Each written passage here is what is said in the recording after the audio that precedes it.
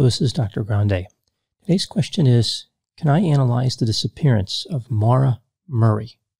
Just a reminder, I'm not diagnosing anybody in this video, only speculating about what could be happening in a situation like this. If you enjoy this video, please like it, subscribe to my channel, and consider supporting me on Patreon. I'll put the link to Patreon in the description for this video. I'll first briefly cover the background of Maura Murray. I'll move to the timeline of the disappearance, and then I'll offer my analysis. Maura Murray was born in Brockton, Massachusetts on May 4, 1982. She was raised in Hanson, Massachusetts. She was one of 5 siblings. She had 3 older and 1 younger. She was primarily raised by her mother after her parents divorced when she was 6 years old. After graduating from high school, she studied chemical engineering for 3 semesters at the United States Military Academy in West Point, New York, but then transferred to study nursing at the University of Massachusetts, Amherst. In November 2003, Murray used a stolen credit card to order food from several fast food restaurants. So, 2 bad decisions, the stealing and the fast food. She was charged, but the case was continued with the idea that it would be dismissed if she did not get into trouble for 3 months, a fairly common arrangement for a minor crime. This takes us to February 5, 2004. Murray was working in security at the campus. She was on duty when she talked to her older sister, Kathleen, on the phone. During the phone call, Kathleen was talking about some problems she was having with her fiancé. So this is Kathleen talking about her own problems. Kathleen said she had been discharged from a rehabilitation clinic for alcohol use, and her fiancé took her to a liquor store on the way home. It does seem likely that a trip to the liquor store would not be part of her recovery plan.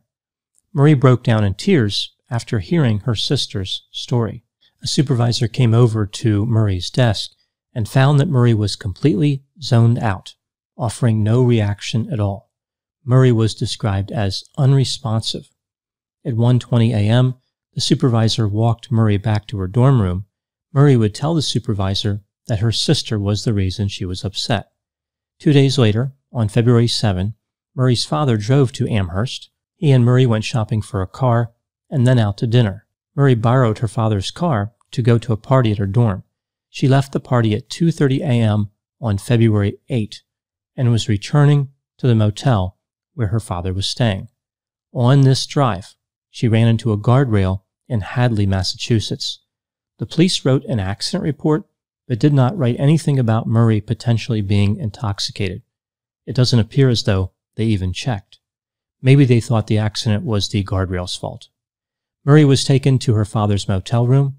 At 4:49 a.m., a call was placed from her father's phone to her boyfriend. Nothing is known about who was on that call or what was said.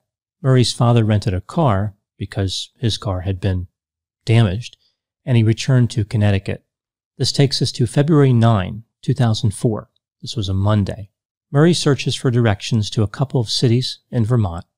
At 1 p.m., she emailed her boyfriend writing that she loved him and received his messages, but didn't feel like talking to anyone.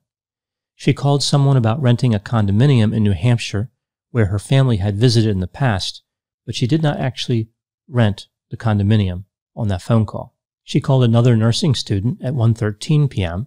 At 1:24 p.m., she sent an email to a supervisor at the nursing school saying that she would be out of town for a week. The reason she gave was that somebody in her family had died. In reality, this was not true. Nobody died. At 2:05 p.m., she called an information line about hotels in Vermont. She called her boyfriend and left a message for him at 2:18 p.m. saying they would talk later.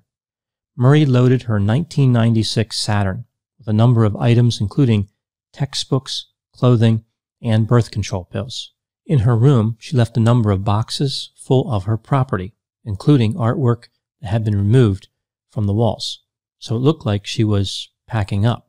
On top of one of those boxes was a printed email, which appeared to indicate relationship problems with her boyfriend. At 3:30 p.m., she drove off campus. 10 minutes later, she pulled up to an ATM and withdrew $280. This was almost all the money she had. She made her way to a liquor store where she purchased $40 worth of alcohol. It's not clear when, but at some point during the day, She also picked up forms that were necessary for her to report the accident she had when she was driving her father's car. Considering her driving abilities, she should have asked for a 10-pack of those forms. There is no indication that she was with anybody else on February 9. For example, security cameras showed that she was alone at both the ATM and the liquor store.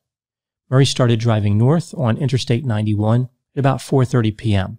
At 4:37 p.m., she checked her voicemail. This was the last time she would use her phone.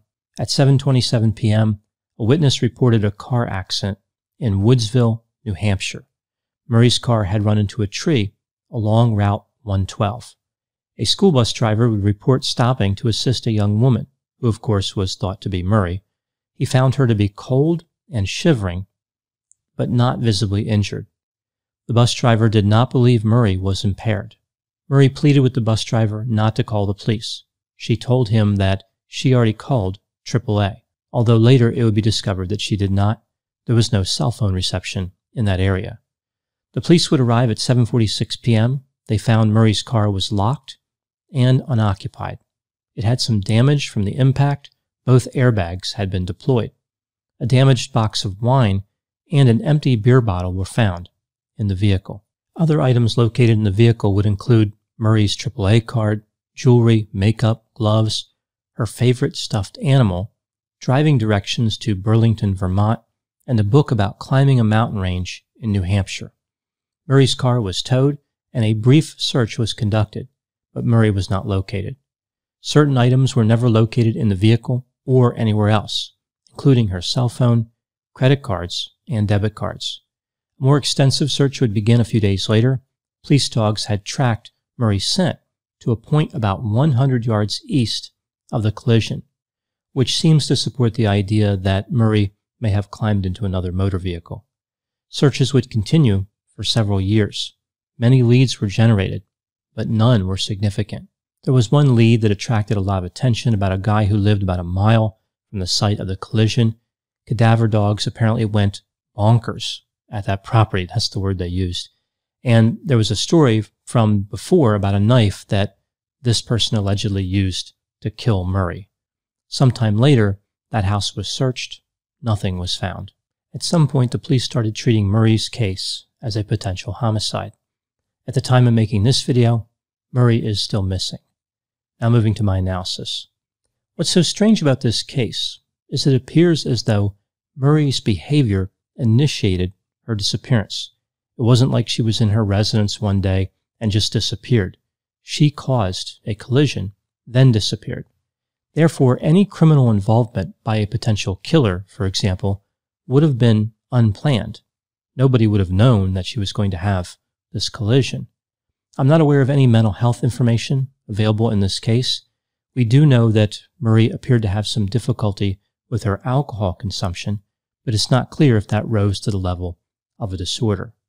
There's not really much available as far as personality either. It could be that she was low in conscientiousness, high in neuroticism, and perhaps mid-range on the remaining 3 traits of the 5-factor model: openness, extroversion, and agreeableness. It appears as though Murray reacted strongly to information about relationships, like the story about her sister's relationship problems and her own romantic difficulties. Leading up to Murray's disappearance, we see increasingly reckless behavior, thefts a few months before, and of course, the collision involving the guardrail and potentially alcohol use, although technically it's not known if she was drinking during that collision with the guardrail. Then, on the day of her disappearance, we see another accident. This one likely involved alcohol, as indicated by the containers in the vehicle. With all this in mind, I'll take a look at the theories in this case. I'll look at the evidence for and against them, and offer my opinion about which one I believe best explains Murray's disappearance. The first theory: after crashing her vehicle, Murray gets a ride from a stranger. The stranger just happens to be homicidal and murders her. The evidence for this theory would be that Murray is missing. She was a young and attractive female, a group that's more likely to be targeted by strangers. The cadaver dogs lost her scent, as if she just vanished from the area, and it was reported that there were no tracks in the snow, which seems to point away from the idea that she walked into the woods. Evidence against, it seems clear that Murray caused the accident. What are the chances that a killer just happened to be there, ready to pick her up? The second theory, after the collision, she climbed into a stranger's vehicle, and the stranger dropped her off somewhere. From that point, she died of exposure or dehydration from wandering around in freezing temperatures. I don't think this is a bad theory. It explains a lot of the strange circumstances in this case, like why did they never find a body? The difficulty with this theory, of course, is that the stranger would not have committed a crime. Therefore, why wouldn't they simply come forward and tell the police they had picked someone up who matched Murray's description? The third theory, this is the same as the second theory, except instead of wandering away and dying, Murray is still out there somewhere. She started a new life. This is possible, but I think it's much more likely that Murray is dead. She had no money, no training in the area of disappearing, and no connections. It would be very hard for someone who studied how to disappear to do it successfully. There's no indication Murray had any knowledge in this area. The fourth theory, she wandered into the woods after the collision and died of exposure or dehydration. I think this is a pretty good theory, except of course for the lack of footprints in the snow, her scent being lost by the dogs, and the fact that they probably would have found her body if it was within walking distance. The fifth theory, after the collision, Murray gets a ride from somebody she knew, like all this was planned. There's really no evidence to support this theory except for the fact that she is missing. It's simply one possible explanation. One would think if she coordinated all this, there would be some evidence of emails, phone calls, or something. She would have had to communicate, and likely there would be some record of at least some of those communications. In addition, why would intoxication be part of her plan? Although I guess it's possible she was not intoxicated. Maybe she dumped the alcohol out of the containers to make it seem as though she had consumed it, to create an explanation for the collision that people would believe, and that would take them away from the theory that she was planning on starting a new life. Now moving to the last theory I'll cover, theory number 6. This was all planned for her to end her life, like she drove out there to die. With this theory, exposure would have been one possible cause of death, but I suppose there are any number of ways that she could have brought an end to her own life. This is consistent with her drinking, because drinking is connected to depression, but it seems odd to me that if this were her intent, she would have grabbed those forms for reporting the accident, the prior accident she had with the guardrail. Also, why would she have bothered to call the nursing school and make an excuse for her absence? All of these theories are based on the fact that Murray did not want the police called after the collision. That is what the bus driver reported, and there's no really good reason to doubt he was relaying something accurate. So what do I think happened in this case? This is just speculation. This is my theory. I think a key part of this case is really the alcohol. It seemed to have a grip on Murray. She could not regulate her intake. Whatever pain she may have been feeling, the alcohol took it away temporarily. Some stimulus, perhaps something related to a relationship, like a romantic relationship, was too much for Murray to process. She bought the alcohol, and she wanted to run away from everything so she could drink without any restrictions. She started a little early, like on the drive, ended up colliding with a tree, and then she wandered off into the woods and died.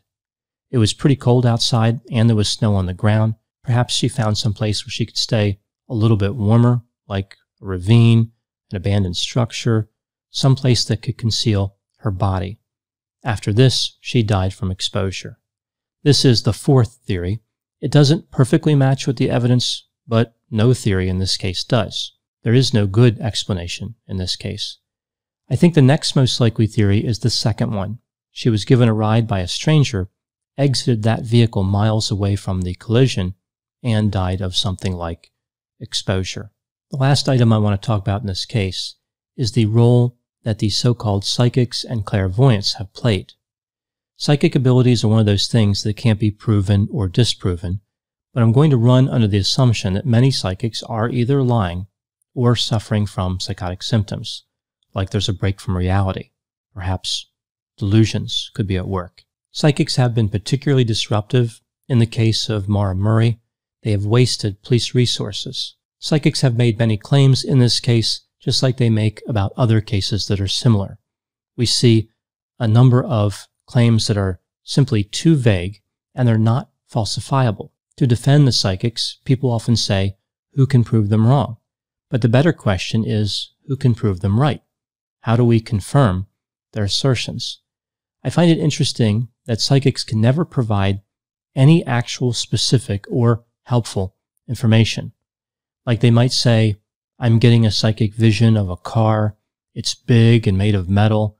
I think it's either gray, black, dark blue, or possibly silver. So somebody might ask, can you see the license plate number? And they would say, no, the ghosts with whom I communicate have a long-standing contempt for motor vehicle registration. There will always be psychics out there committing fraud, but it's really amazing how many people believe them. So it's not just the fact that they're out there, it's people who look at that and say, that must be real. Some research indicates that about 25% of the population believes in constructs like clairvoyance and telepathy. In any situation where people say to themselves, I just don't have enough evidence to draw a conclusion, psychics are right around the corner, ready to fill the gaps of human understanding with large quantities of nonsense. Psychics working on a missing person case are to rational interpretation, as foxes at a chicken convention are to dieting. The main difference being that foxes work for free and have much better critical thinking skills. Those are my thoughts on the case of Maura Murray. Please put any opinions and thoughts in the comment section. They always generate an interesting dialogue. As always, I hope you found my analysis of this topic to be interesting. Thanks for watching.